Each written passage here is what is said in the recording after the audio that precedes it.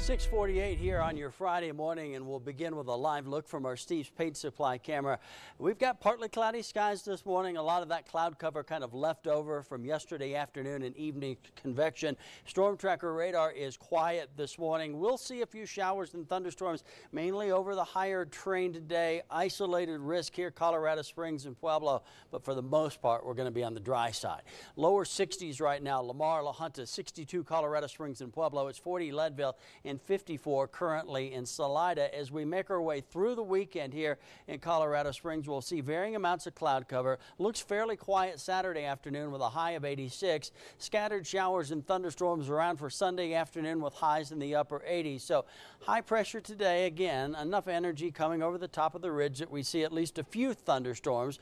Ridge kind of slides south and east just a bit. It looks like most of the convective activity is out across the eastern plains tomorrow afternoon, and then high pressure kind of retrogrades back to the west a little bit on Sunday, and again that will bring the focus for a few showers and thunderstorms into our region once again to end the weekend. 91 this afternoon Pueblo, 85 here in Colorado Springs. And as you look at our storm outlook, this is from the Storm Prediction Center out of Norman, Oklahoma. They're giving a better shot for some slight risk there of some severe thunderstorms up along the I-76 corridor from Longmont up into northeastern Colorado. General thunderstorm risk here. Again, I think most of the activity is late this afternoon, this evening, out to our west. So Teller County west towards Leadville and into the Gunnison area. Scattered showers and thunderstorms models. This particular model especially keeping us kind of on the dry side with spotty showers out across the eastern plains. Heading into the weekend on Saturday, low 90s, 92 Lamar, 91 Pueblo,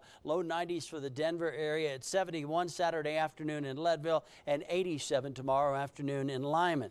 As you look at our futurecast, we'll start the day with a good deal of sunshine. See a few clouds pop up as we head in and about the lunch hour. And then tomorrow afternoon, as I mentioned, northeastern Colorado out into Kansas and over into Nebraska. Yeah, chance for showers and thunderstorms there, and that isolated thunderstorm possible over the higher terrain. It looks again like from Denver all the way down to Pueblo and Trinidad, we're generally dry for your Saturday afternoon. Woodland Park, 78 Saturday, 77 on Sunday.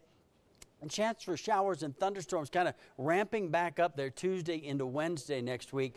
Canyon City, mid and upper 80s, low 90s through the weekend, mid 90s next week, Tuesday into Wednesday. A more healthy chance for showers and thunderstorms Wednesday and Thursday afternoon. Pueblo, you'll see the low 90s all the way through Monday afternoon, mid 90s Tuesday and Wednesday, and an increasing shot for some afternoon convection as we go into the midweek. And here in Colorado Springs, pretty nice looking Friday afternoon, sunny to partly cloudy, 85, 86 Saturday, 87 on Sunday.